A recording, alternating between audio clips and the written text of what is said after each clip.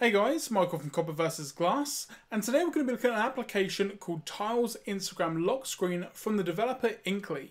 Now what this does is it puts your Instagram feed directly on your lock screen and allows you to actually interact with it, like photos, comments, and just in general look at photos in more detail. But do you want to have all of this functionality on the actual lock screen itself, or do you just want to go into the application?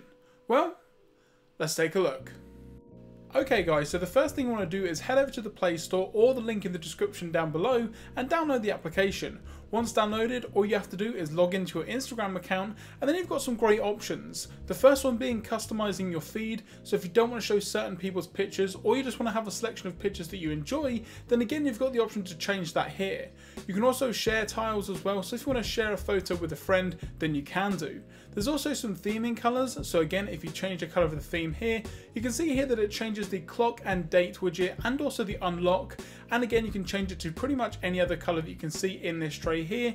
Again, the black one does look really nice as it makes it very minimal. My favourite though has to be the nice blue colour, so again I'm just going to change that back here, go into the themes, change the colour, and then you're pretty much set and you are ready to go. From the lock screen you've actually got some options here. You can launch the camera or you can just unlock the device. Launching the camera goes into your default camera application of choice, and then you're ready to take a photo. You've got the option here to go back or tick or cross a photo.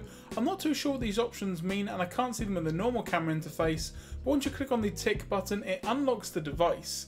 Now that's one of the main problems with this lock screen. There's not actually any security to it whatsoever.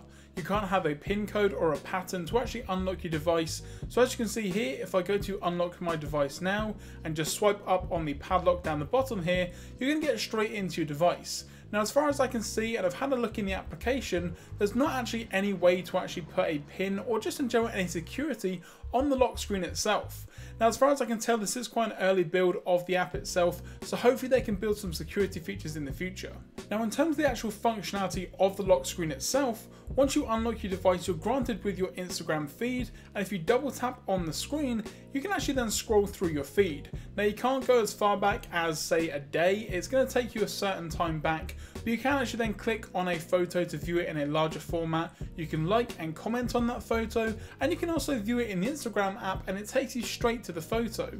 So I like this integration quite a lot and I've actually started using it a lot instead of going straight into the Instagram feed after unlocking my device. And to be honest guys, that's pretty much going to do it for this application. Now it is completely free of charge and I will have it linked in the description down below.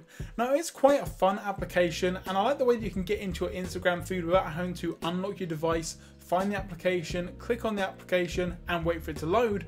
It's all there directly on your lock screen and it actually loads quite quick, and it updates photos on quite a regular basis as well, so you're not going to have to wait hours for a photo that someone's just posted. One thing that they definitely need to do at some point though is put some security features in here, whether it's a pin or a pattern unlock. That would be greatly appreciated. If you enjoyed this video, be sure to give it a thumbs up down below, and if you guys have got any other applications that you want me to have a look at here at Copper vs Glass, again leave it in the comment section on Google Plus or on Twitter at Copper vs Glass. If you want more great content, don't forget to subscribe. I'm Michael from Copper vs Glass. Thanks very much for watching, and I will catch you guys in the next video.